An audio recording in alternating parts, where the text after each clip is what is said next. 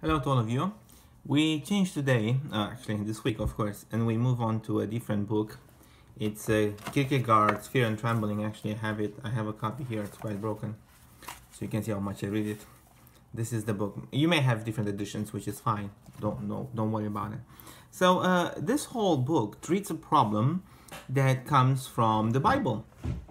So we'll discuss a lot about God the following 2 weeks.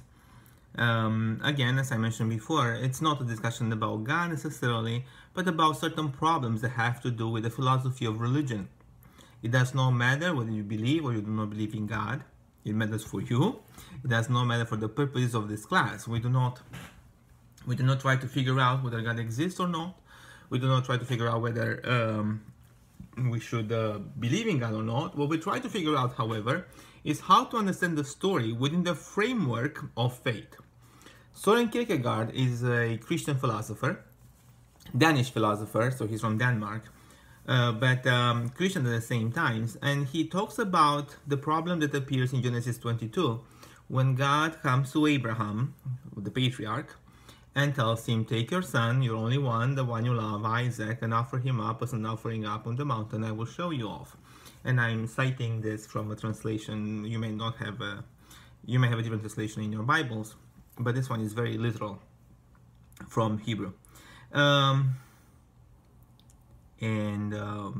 does Abraham do? He wakes up in the morning, he takes his son, and he goes to the place of sacrifice for 3 days. For 3 days, that means that's how long the travel is to the place of sacrifice. And he's ready to sacrifice him. So the problem is, well, how can that be done? And in your class note that I sent you already, you have this discussion about what to do in the case of Abraham's dilemma.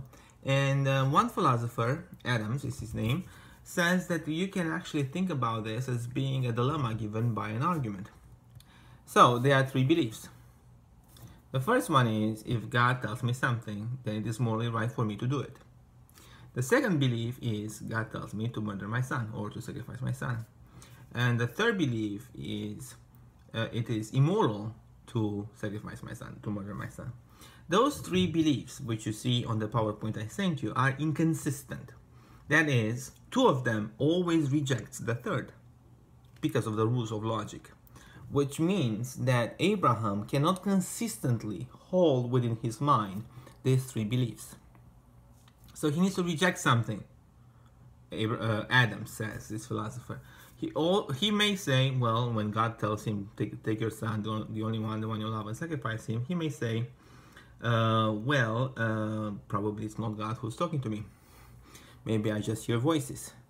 How do I know that the voice that tells me to take my son and to sacrifice him is truly the voice of God? That doing so, he'll reject number 2. He could say, for example, whatever God decides, whatever God tells me is moral. So if the number 3 statement, the one that claims that it's immoral to murder my son, is not true, it's false, so I have to reject that one. And so on. So all those are possible ways in which Abraham can look at the problem. Kierkegaard looks at this much more from a different perspective, and he considers all that the whole story actually is a question of love, especially because one may ask, what does faith mean? And if I am a faithful human being, how can I approach this faith? If you look around in this world today, you can see that there are many people who consider themselves faithful, who do terrible things in the name of their faith. Let me just mention, ISIS, which is, you can see on TV all the time, right? The terrorist, who claim that they murder other people in the name of their faith. Well, how is that possible, And Kierkegaard says, perhaps because it's a false understanding of what love means. So, the whole story for him, it is in a way a story of finding out what love for another human being means and what love for your significant other, for your divinity maybe. And I would say that Kierkegaard claims that love is always a gift, love is always not deserved, And I am emphasizing that love is not deserved, but love is offered freely as a gift.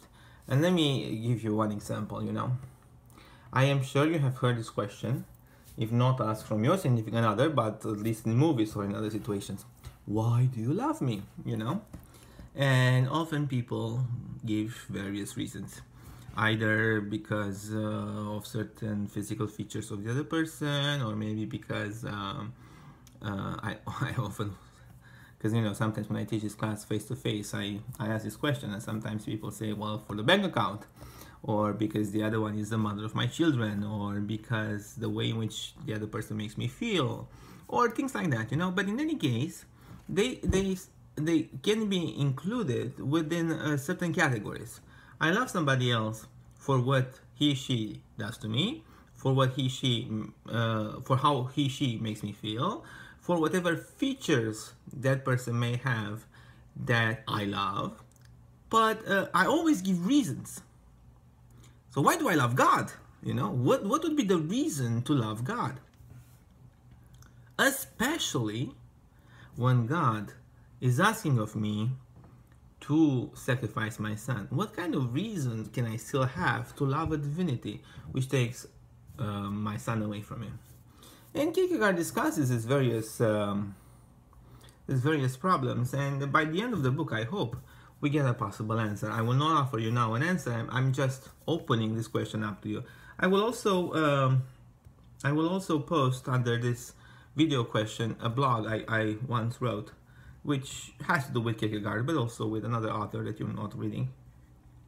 But it's mainly about this, whether love is deserved or not. And it may make more sense in the context of our discussion. I know this book is a little bit different than all the other books we've read so far. It's also a little bit strange in some sense. So do not hesitate to ask me questions by email or any other way, you can stop by my office. No, none of you actually, I think. Only one, but perhaps stop by my office during this semester. So please do so, and I hope I can hear from you soon. Take care.